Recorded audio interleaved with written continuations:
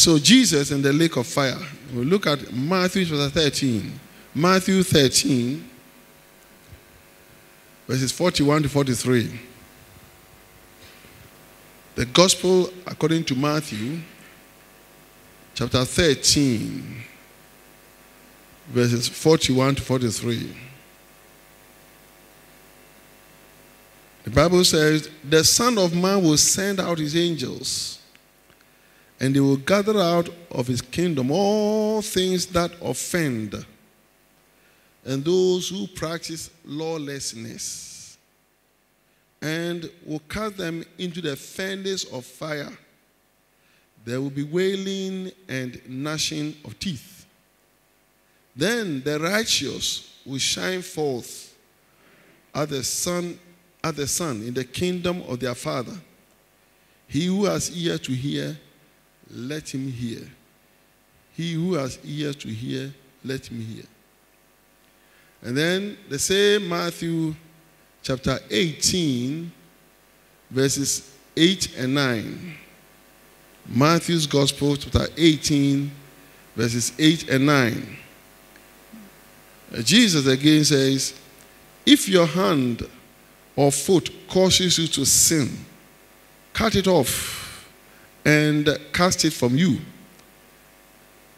It is better for you to enter into life lame or maimed, rather than having 2 hands or 2 feet, to be cast into the everlasting fire. And if your eye causes you to sin, pluck it out and cast it from you. It is better for you to enter into life with 1 eye, rather than having 2 eyes, to be cast into hell fire. And finally, the same Matthew's Gospel, chapter 25, verse 41. 25, 41. 25, 41. Then he will also say to those on the left, hand, depart from me, you cursed, into the everlasting fire prepared for the devil and his angels. Prepared for the devil and his angels. Praise the Lord. Clap your hands for Jesus. Jesus in the lake of fire. Jesus in the lake of fire. Now, the first text scripture that we read, Matthew 13, verse 41, the Son of Man, that is Jesus, will come. He's talking about the end of time, when the time comes for Jesus to judge the world. So the Son of Man will send out his angels, and they will gather out of his kingdom all things that offend, and those who practice lawlessness. All things that offend. All things that offend, and those who practice lawlessness. It means that all abominable things, abominations, all things that belong to the kingdom of Satan, all things that people use to practice their lawlessness, their rebellion, or their hatred of God. God's angels will go around and gather all these things, and they will cast them into the furnace of fire. There shall be a furnace of fire. And it says that on that day or that time, there will be wailing, weeping, crying, and the gnashing of teeth. Men will cry, men will wail, and people will gnash their teeth. Because at that time, there's no more room for repentance. There's no more room to accept Jesus. That is the day of judgment. And Jesus goes on to say that then the righteous, those who practice righteousness, as opposed to those who practice lawlessness. Everyone who is not in Christ Jesus, and this is what people find difficult to understand, as many as are not in Jesus Christ are considered to be lawless. And only in Jesus Christ can one be righteous, because the righteousness of the believer, the believer's righteousness, is not from him or from her. It's from Jesus. No one can be righteous before God. It is by grace. And this grace is found only in Jesus Christ. Therefore, it is by believing in Jesus that by grace you receive that righteousness from God. And therefore the Bible says the just shall live by faith. Having faith in Jesus, saving faith in Jesus makes you righteous, makes you just. The just shall live eternally by faith. So those who are righteous will shine forth as the sun in the kingdom of their Father. Then he says, he who has ears to hear, let him hear. It's not by force. It is not by coercion. It is not compulsory. Nobody forces anyone to believe in Jesus. No one makes it compulsory for you. Here in this life, you don't receive any punishment or penalty for not accepting Jesus. So Jesus said, it is free. It's up to you. It's your own choice.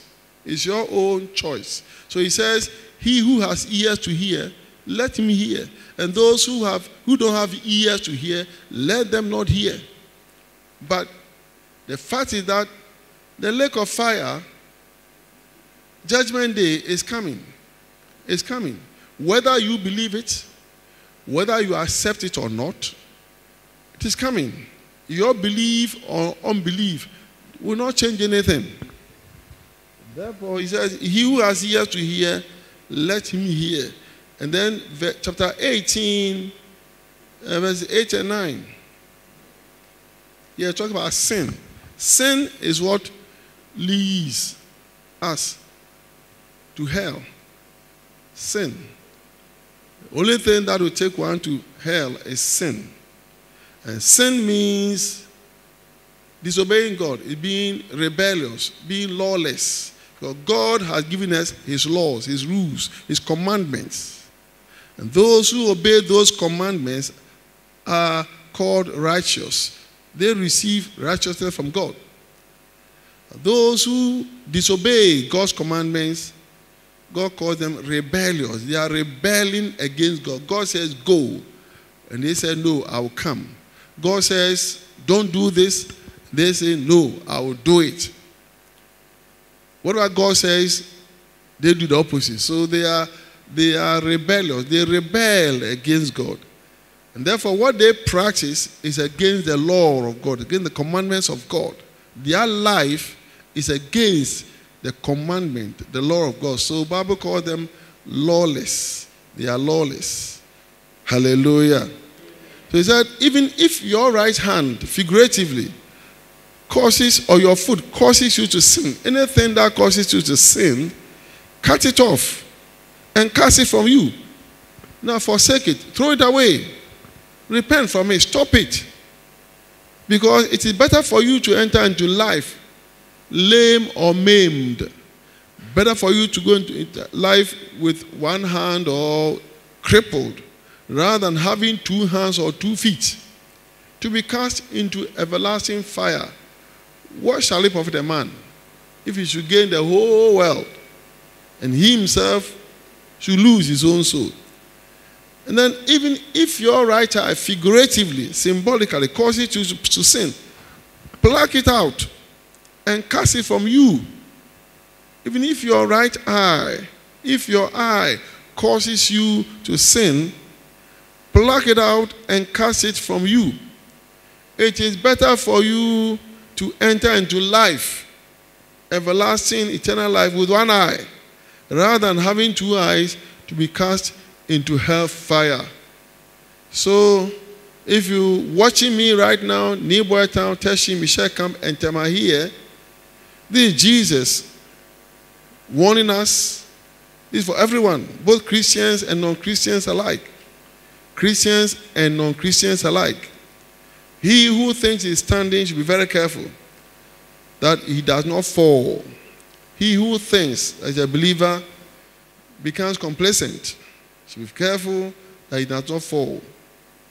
21:41. 21:41. Then he will say to those on the left hand, that the lawless, sinful, the unsaved. He will say to those on the left hand, depart from me, you cursed, into everlasting fire, prepared for the devil and his angels. You see, this lake of fire, this everlasting fire, was originally prepared for the devil and his angels, the devil and his demons. It was not intended for man. God made man in his image. God made man in his own likeness. And it was the plan of God that man should always be where God is, having fellowship, communion with God. But the devil came and deceived many. Sin came into the world, and with sin came death. With sin came death. So when Satan and his angels sinned against God, they rebelled against God, they refused to obey God in heaven, that led to war in heaven. God prepared hell for them. God prepared a lake of fire for the devil, Satan, and his angels.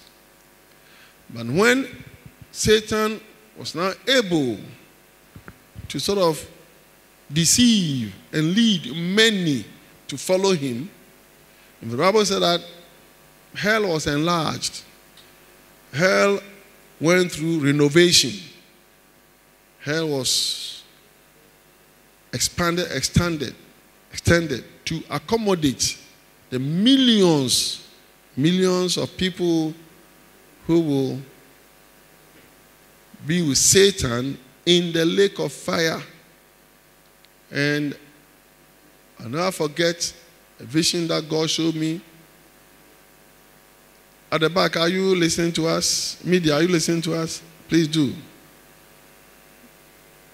A vision God showed me early in my ministry, and I saw this lake of fire, a huge bonfire, and people were being poured. The lawless, the sinful, unbelievers were being poured into this fire from something like a big container. It's like the way you pour shrimps or cater schoolboy, these small fish, like a big basket, and you pour it into fire. And all human beings, heads, arms, and legs, human beings, millions being just tipped. It's like a tipper truck. This big container, pouring them into fire. And indeed, there was wailing, weeping, crying, shouting, anguish, and gnashing of teeth. And when I woke up from sleep, from that night vision, in fact, I was trembling and sweating. And I've never forgotten that sight. A very, very fearful sight. No wonder therefore the Bible says, work out your own salvation with fear, with trembling. Now, this lake of fire is therefore God's final punishment. It is God's final punishment. Remember that all who are not in Christ are already under God's punishment. Everyone who is not in Christ is already under God's punishment.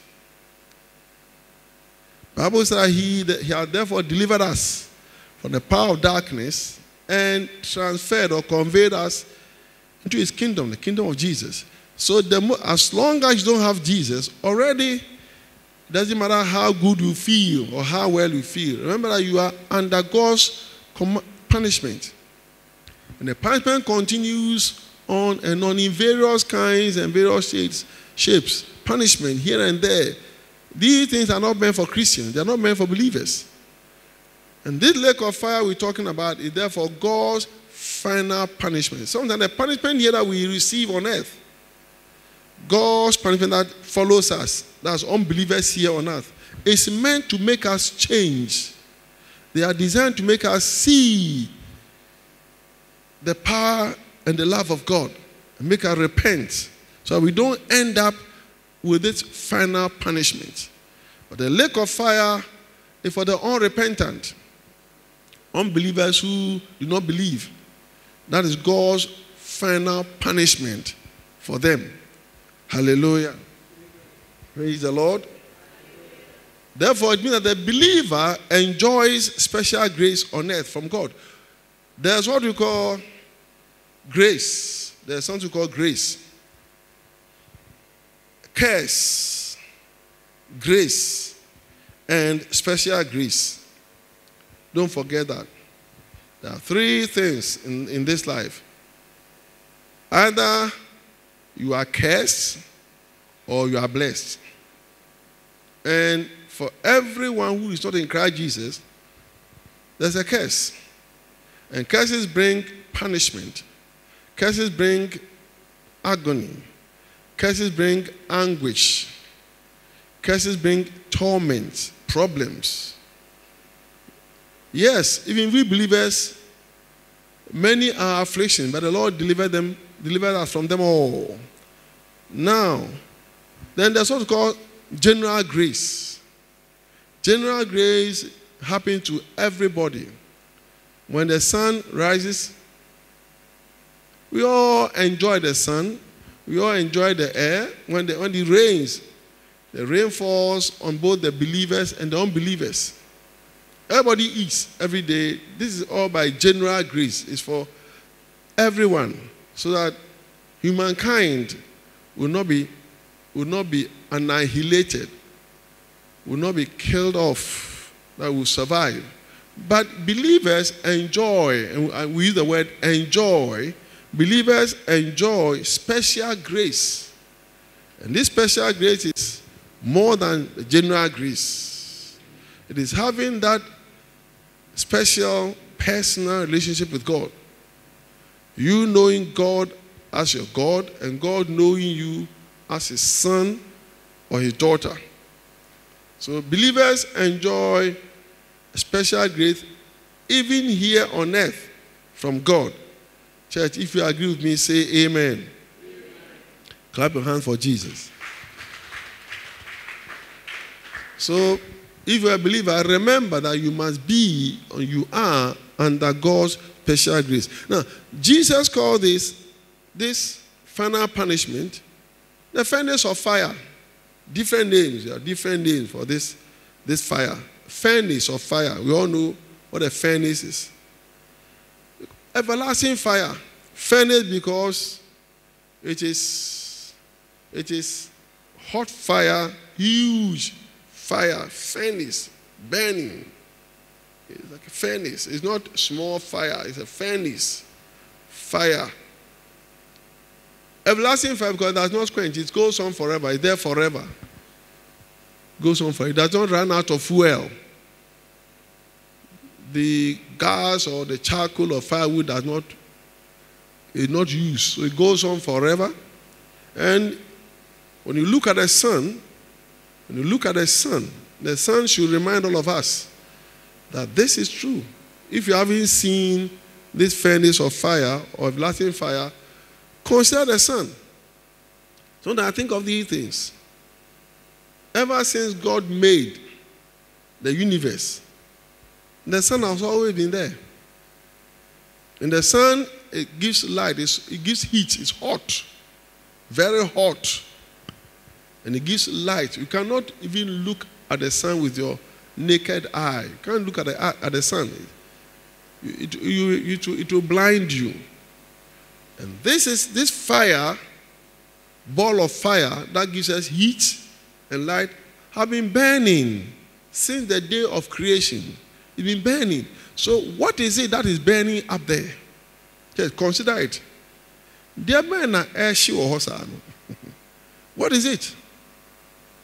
Where does the fuel come from? Is it gas? Scientists say it's a combining, gases combining. And if the gas, where does the gas come from? Why is it not used up? All these years, why is the gas not used up? Who is supplying the gas? Think of it. If it's firewood, who is carrying all that firewood? Charcoal. Who is buying the charcoal? So what is causing the sun? And indeed, every star we see in the galaxy, when you look up, every star is a sun. Our star is the sun. Here, Earth, the Earth, our star is the sun. Every star you see at night, you see them at night because they give light. Every star you see, it's a sun. Bible says God put this there to give us light in the night. The sun gives us light in the day, and God put these stars there, which are suns, but they are very far away, to give us light in the night. Otherwise, the night, you can't see anything without some kind of artificial light. So, when the Bible says that there shall be everlasting fire, you better believe it. Believe it. And the sun should be a constant reminder of the fact that what the Bible is saying, what God is saying, is yea and it is amen. Church, say amen. Amen. So everlasting fire or hellfire, because it will be hell. That's why the devil, his angels, and those who don't die in Christ, this is where they shall be. So to them, it's called hell or Hades. It's a place prepared for this. So it's confined to a place. It do not burn everywhere. It's not everywhere. It's in a certain place called hell. Now, way back in the Old Testament, Jesus gives a lot of teachings on this lake of fire. But even before Jesus was born, the Old Testament clearly portrays God's fiery judgment. The Old Testament gives us warnings about God's fiery judgment at the end of time, even before Jesus was born. And let's go to Isaiah 66. Isaiah chapter 66, verses 15 to 17 and 24. Isaiah 66, verses 15 to 17 and 24. Isaiah 66, verses 15 to 17, then verse 24. For behold, the Lord will come with fire and with a chariot like a whirlwind, to render his anger with fury and his rebuke with flames of fire. For by fire and by sword the Lord will judge all flesh, and the slain of the Lord shall be many. Verse 16. For by fire and by his sword the Lord will judge all flesh, that's all human beings, and the slain of the Lord shall be many. Verse 17. Those who sanctify themselves and purify themselves to go to the gardens after an idol in the midst, eating swine's flesh, and the abomination and the mouse shall be consumed together, says the Lord. Amen. Then verse 24 says, and they shall go forth and look upon the corpses of the men who have transgressed against me. For their worm does not die, and their fire is not quenched. They shall be an abhorrence to all flesh. Now look at verse 24 carefully. It says, and they shall go forth and look upon the corpses, the dead bodies of the men who have transgressed against me. Me, there is God. The dead bodies of the men who have rebelled, disobeyed against God. For their worm does not die, and their flesh and their fire is not quenched. They shall be an abhorrence to all flesh. In fact, in the lake of fire, not only is there fire, but the Bible talks about worms. Worms.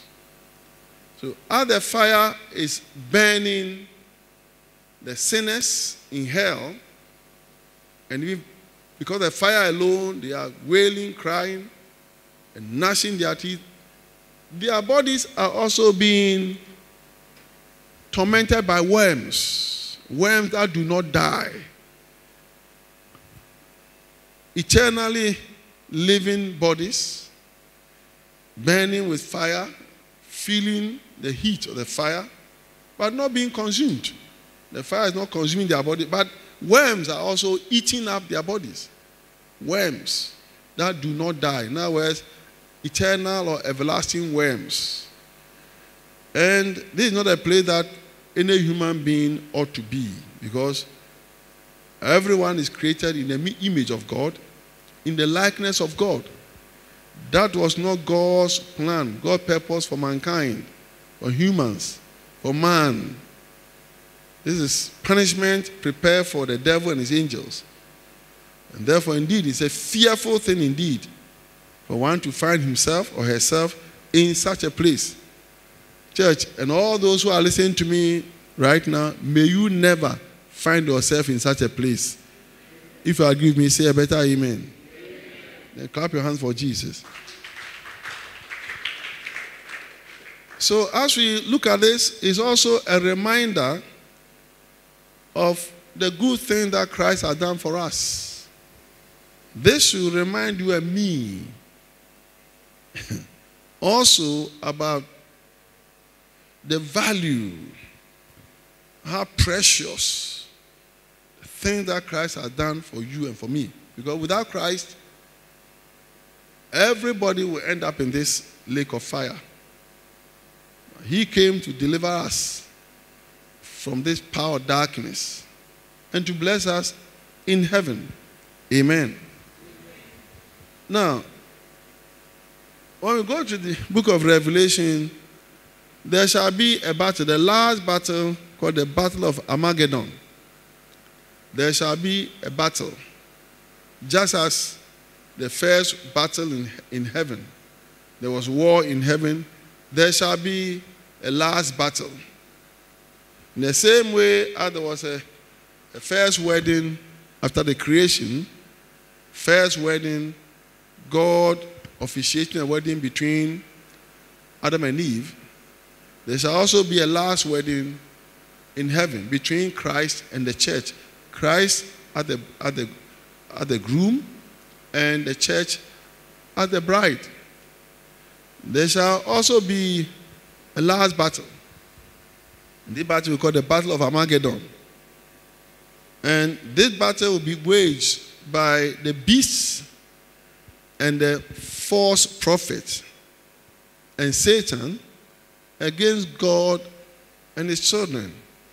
Against Satan, aided, being held by the beasts and the false prophet, will rise up against God and the children of God, and would like to wage war against God and defeat God.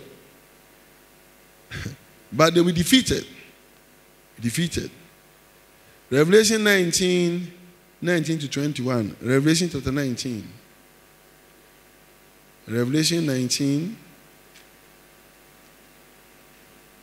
verses 19 to 21. Revelation chapter 19, verses 19 to 21. And I saw the beasts, the kings of the earth, and their armies gathered together to make war against him who sat on the horse and against his army. That's God, against Jesus. Against him there, against God who sat on the horse and against his army. Then the beast was captured, and with him the false prophet who worked signs in his presence, by which he deceived those who received the mark of the beast and those who worshipped his image. These two were cast alive into the lake of fire, burning with brimstone. And the rest were killed with a sword which proceeded from the mouth of him who sat on the horse.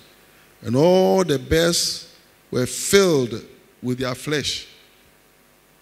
So in this last battle, Satan, false prophet, and the beast, and these have been working signs and wonders, been working miracles.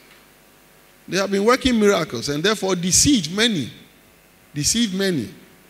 Many who go after miracles and they don't look at the word of God. They just go for miracles. Just miracles. And even though everything about these miracles show that They are not from God.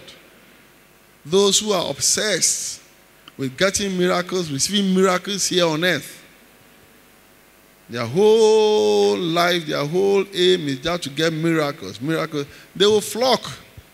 They will follow these beasts and the false prophet, because they will work mighty signs and wonders.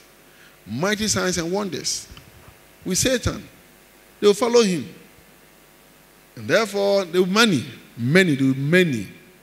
And they will rise against God and his children, believers. The battle of Armageddon. But they will be defeated. I mean, the end is quite obvious. This is a battle with an obvious end. The beasts, the false prophets were captured, and they were thrown alive into the lake of fire. Lake of fire. Praise the Lord.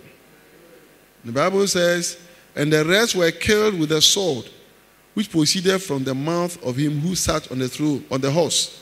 And all the beasts were filled with their flesh. The beasts of the earth would just come in. You see, the human beings who followed Satan at that time, or the men who followed the beast, they'll be killed. And the beasts of the earth will just feed on their flesh. Revelation 20, the next chapter, Revelation 20, verses 7 to 10. Revelation chapter 20, verses 7 to 10. And when the 1,000 years have expired, Satan will be released from his prison. After 1,000 years, Satan will be released from his prison and will go out to deceive the nations which are in the four corners of the earth, Gog and Magog, to gather them together to battle, whose number is as the sand of the sea. It's about the last battle. Their number, their multitude will be at the sand of the sea. They went up on the breadth of the earth and surrounded the camp of the saints and the beloved city. And fire came down from God out of heaven and devoured them. The devil who deceived them was cast into the lake of fire and brimstone, where the beasts and the false prophet are, and they will be tormented day and night forever and ever. Praise the Lord. So, this is how the lake of fire is going to serve. It's going to serve those who don't believe in Jesus, who don't serve God. We believers, it is not our portion in Christ Jesus. Not our portion at all in Christ Jesus. Now, Revelation 20, 14 and 15. The same Revelation 20, 14 and 15. 14 and 15. Revelation 20, verses 14 and 15. Then death and Hades were cast into the lake of fire. That is the second death. And anyone not found written in the book of life was cast into the lake of fire. So, church, now look at it. We are looking at first the beasts and the false prophets were captured and cast into the lake of fire forever. Then Satan, after 1,000 years, Satan also gathered an army to fight against God. He was also captured. And next, he was also cast into the lake of fire forever. Finally, death and the power of hell, the power of Hades, were also destroyed. Death, Hades. Then death and Hades were cast into the lake of fire. This is the second death. Sin, everything about Satan, everything that's abominable, everything that came out of hell, kingdom of Satan. Also, it's like you sweeping your house and you see the rubbish and you make a bonfire of it. You just burn everything that you don't want. And anyone also found written, who was not found written in the book of life. In other words, anyone whose name we found not in the book of life was cast into the lake of fire. And many people's names are not in that book. There are many whose names are not in that book. And church, here, let me tell you, let me remind you again. Niboetam, Michel Camp, Teshin, Tema, listen. And listen to me very carefully. Very, very carefully. Give ear, O heavens, and I will speak. And hear, O earth, the words of my mouth. Let my teaching tonight, this evening, drop as the rain. My speech, let my speech distill as the dew. As raindrops on the tender herb and showers on the grass. For I proclaim the name of the Lord. What I'm doing now is I'm proclaiming the name of the Lord. Ascribing greatness to our God. He is the rock. He is the rock. And his work is perfect. For all his ways are justice. His work is perfect. And all his ways are justice. A God of truth and wisdom. And therefore without injustice. Righteous and upright is he. Therefore, Moses says that otherwise how can one chase 1,000? How can one person chase 1,000? And two, put 10,000 to flight. Unless God has sold their enemies to them. God has delivered their enemies into their hands. Therefore, one shall chase 1,000. Church, may you all chase 1,000. And may two of you put 10,000 to flight. Unless the Lord has surrendered the enemies to his children. That's the only way two can put 10,000 to flight. Because their rock, what they consider their rock, is not like our rock. Their rock is not like our rock. And even they know it. Our enemies know that their rock is nowhere, doesn't come anywhere near our rock. And therefore, they themselves, they are judges. They can judge it for themselves.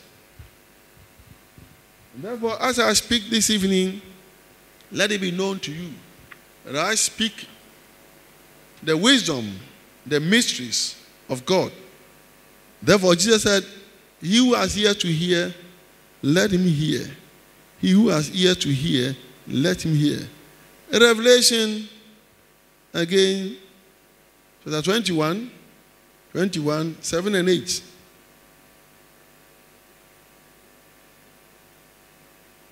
Seven and 8.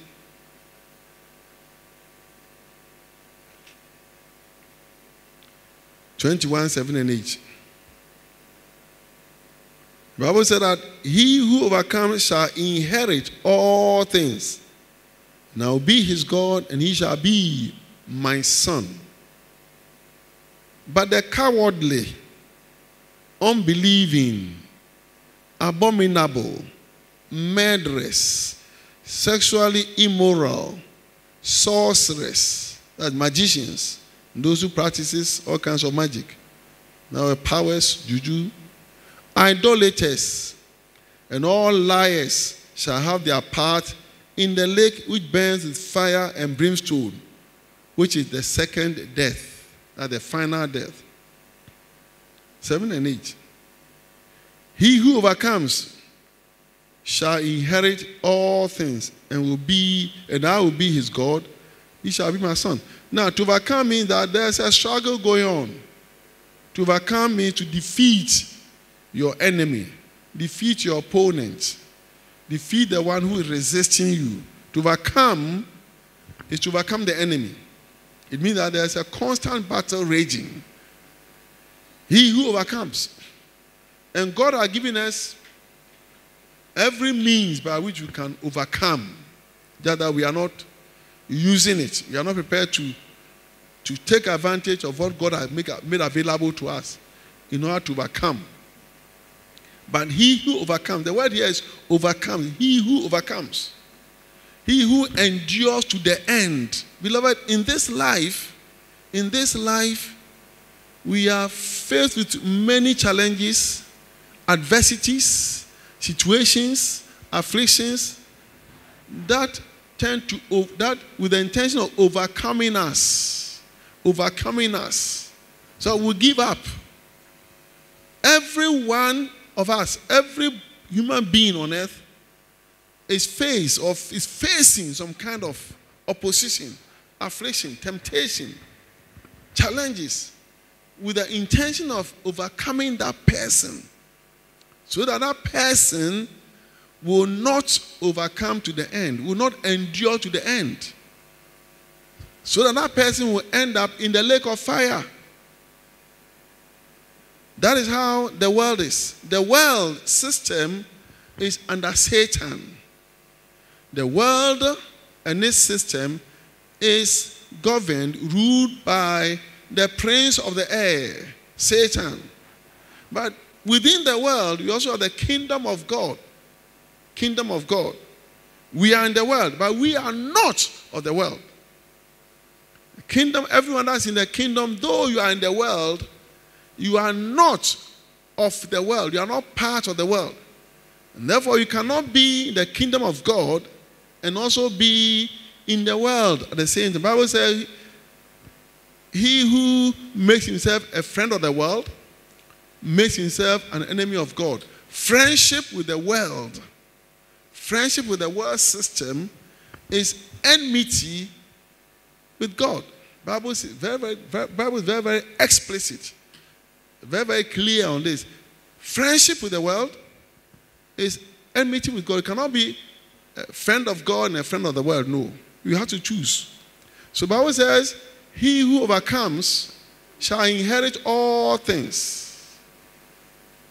We all face one problem or the other, but remember that these things are designed by the world to cast you down. It can be sickness, it can be demonic attacks, it can be poverty, anything. These are designed to make you just lose faith in God, deny God, and make you lawless, so that you end up in the lake of fire. But he who overcomes shall inherit all things, and I will be his God, and he shall be my son. But the cowardly, in fact, being a coward, you cannot be a Christian and be a coward. But there are times when you have to be brave, you have to be courageous. And may we all be brave and courageous. They're cowardly. Cowardly are when they are faced situations, they just give up. Or they go to the other side. As long as things are okay, we are with Jesus, we are Christians. But when they are faced with a choice, then they deny Jesus. They deny God out of cowardice, because of fear, because they are not courageous, they are not brave, they are not able to face people in the world. It can be your father, your mother. It can be your relative, your uncle, your family head, threatening you. Who are you? You are my son. If you don't do this, and then because of cowardice, because of fear, you just do what they want to do, knowing very well that what they're asking you to do is antichrist. It's an abomination. So, but they're cowardly, unbelieving, those who don't believe in Jesus. Abominable, those who practice abominations. Murderers. And abortion is murder. Abortion is murder. Right now, in many parts of the world, people are in court, Supreme Courts, seeking the right to commit abortion. If you read the papers, international papers, you don't see that much here in Ghana, but when you look at international news, overseas news, people are in court, and they say the women, mainly the women, they say their bodies, they don't want the child. They don't want the child, so I have a right to get rid of it. I don't want this pregnancy, so I have the right to get rid of it. And in fact, in some places in Europe and America, you can even get rid of your child 3 months after birth. If you don't want the child, up to 3 months, you can get rid of the child. It's considered to be part of the abortion. So murder or abortion is murder. Sexually immoral. Sorcerers. Those who practice magic, voodoo, whatever. Idolaters, worshippers of idols. Idolaters. And all liars shall have their part in the lake which burns with fire and brimstone, which is the second death. Now imagine this. The Bible said that Satan is angel. There's no place in heaven anymore for them. You see, when heaven was created, God created a place for Satan, who was then Lucifer, and his angels. But when they were cast out, the places were not left vacant. Their places were not left vacant. Places were removed. So now, there's no way they can go back. There's no place for them. There's no place for Satan and his angels in heaven anymore. Now, those who practice these things, the Bible said they shall have their parts. There shall be a place reserved for them. They will have no place in heaven, but there's a place reserved for them in hell. And talking about the book of life, there's always a book. There is always a spiritual book. There's a book. There are books. In fact, there are books. Books, we write in books. And in case you don't believe, there's a book of life in heaven in which your name is and my name is, where my name is. I know that in some traditional settings all over the world, traditional settings in families, they have books. Every family has a book. As long as Satan is the ruler of this world, there's a book for every family in which there's a list of every member of the family. And I got to know that in this book you don't see any writings. There are no writings, no font. No writing. When they open a book, it appears blank pages, but there are names written in it. Once you position yourself in Christ Jesus, your name disappears from the book. When you come to Christ Jesus, automatically your name disappears from the book. I cannot say more than that. I've told you before. So that if you should go to your family house, go to the one and they open the book, if you are in Christ, they will not find your name in the book. They will mention names, but they say, oh, they can't find your name. As I stand here, I know that my name is not in the book in our family house, because they've looked there, they didn't find my name. Not just me, but all those who are in Christ Jesus, your names are not in the book.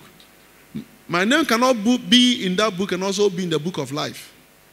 It can only be in one place. Just as there cannot be a place for me in heaven and also a place for me in hell. No way. Therefore, as you watch me, as you hear me tonight, everyone who listens to me, may your name be written in the book of life. Put your hands together for Jesus. 1 Corinthians 15, verse 26. 1 Corinthians chapter 15, verse 26.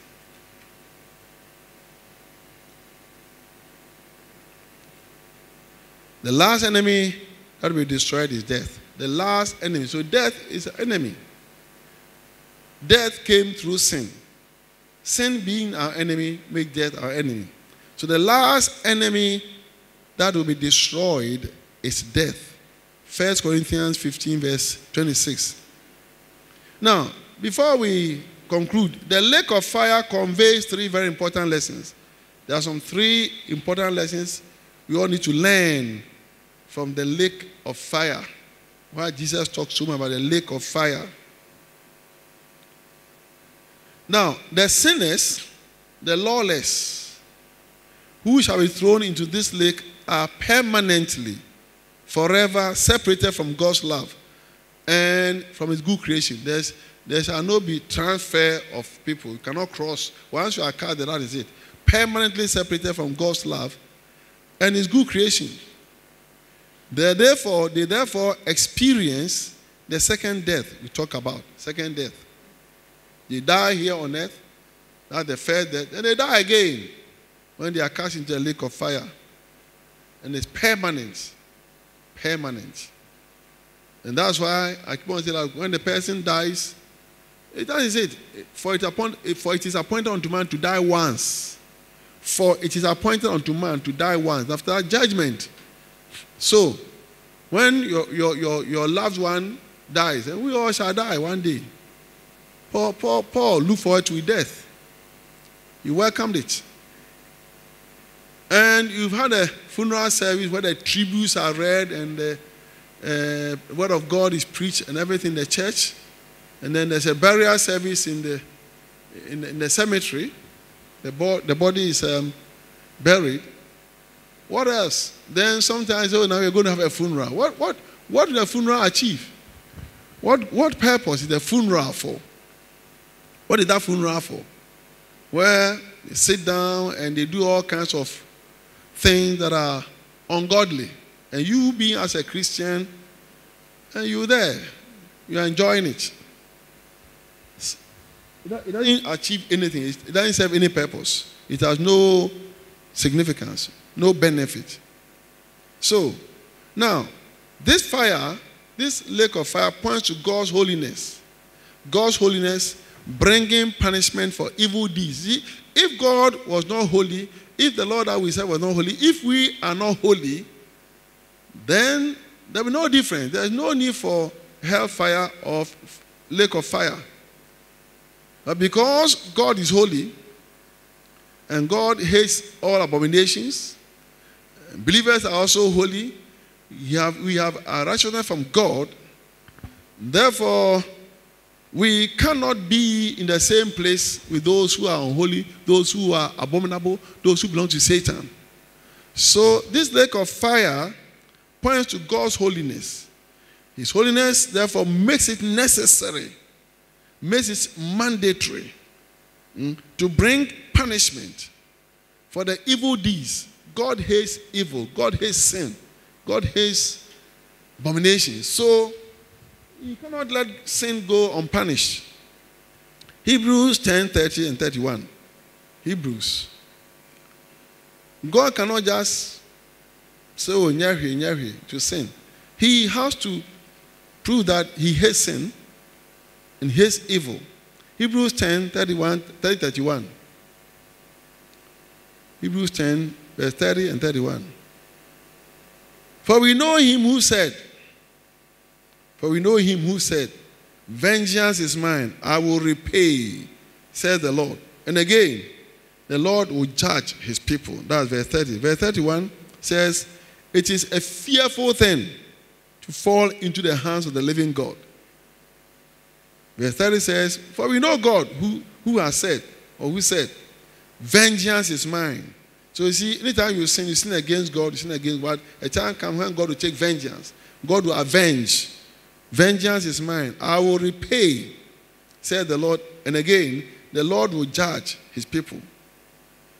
It is a fearful thing to fall into the hands of the living God. Praise the Lord. Revelation chapter 14, 9 to 12. Revelation 14, 9 to 12. Revelation chapter 14, Revelation 14, verses 9 to 12. Then a third angel followed them, saying with a loud voice, if anyone worships the beast and his image, and receives his mark on his forehead or on his hand, he himself shall also drink of the wine of the wrath of God, which is poured out full strength into the cup of his indignation. He shall be tormented with fire and brimstone in the presence of the holy angels and in the presence of the Lamb. And the smoke of their torment ascends forever and ever. And they have no rest day and night, who worship the beast and his image, and whoever receives the mark of his name.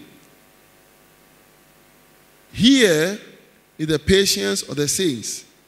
Here are those who keep the commandments of God and the faith of Jesus. Amen.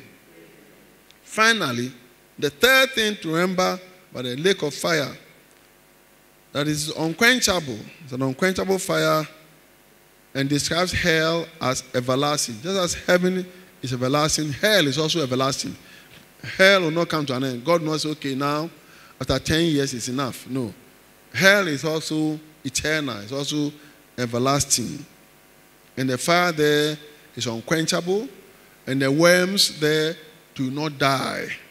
The fire is not quenched. And the worms do not die. So Revelation 20, verse 10. Revelation 20, verse 10.